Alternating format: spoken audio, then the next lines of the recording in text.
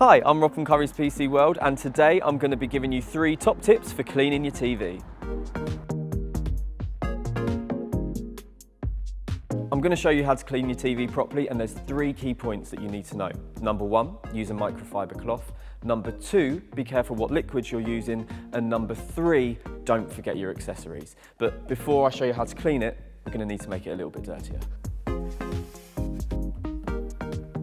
Point number 1, use a microfiber cloth. Now, when you get dirt on the screen, it's going to affect your picture quality, and this might mean that you change your settings unnecessarily, like you might turn your brightness up, which is going to strain your eyes, when all you need to do is give your screen a dust. Now, when you're dusting the screen, don't ever use tissue or kitchen roll, and this is because they're made out of wood, and this means that in the little microfibers there's tiny wood chip which is going to end up scratching your screen. So instead, use one of these. A microfiber cloth. Now these don't scratch your screen and they get rid of the dirt. So the microfiber cloth got rid of the dirt, however you can see there's still a few smudges on the screen, which brings me on nicely to point number 2, be careful what liquids you're using. Now, the reason for this is because most TV screens, they have an anti-glare coating, which can be damaged by normal cleaning products. So it means all you're going to want to use is distilled water, not tap water, distilled water to do a basic clean. However, if you are looking to do a more deep clean, you're going to want to get a specialist electronic cleaner. But the thing to note is what ingredients are in that cleaner. Now, if they have either alcohol or ammonia, what's going to happen?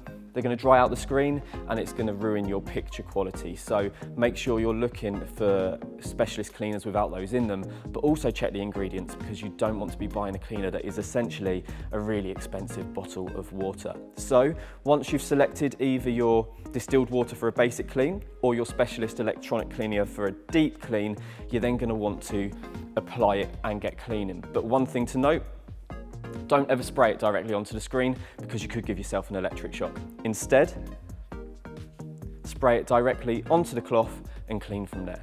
Spray onto the cloth and wipe in a circular motion. So a handy little tip if you are using water to clean your screen, have 2 cloths. Have one for wet and one for dry. Now you might feel a little bit like a window cleaner, but it gets the job done.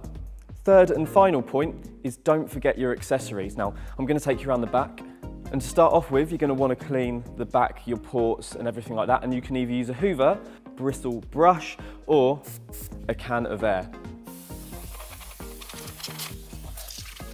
Simply spray that onto the back of the ports to get rid of all the loose dirt. And next, you want to get your remote control. Start by taking the batteries out, and then once you've taken the batteries out, gently tap it on top of a surface. This is going to dislodge any dirt or grit that gets inside the buttons and also in any of the other kind of nooks and crannies. And then you want to get a antibacterial wipe, wipe the top, wipe the back, and then that is ready to go. And if you want to find out more about getting the most out of your TV or just how to maintain it, visit us in store or online at currys.co.uk.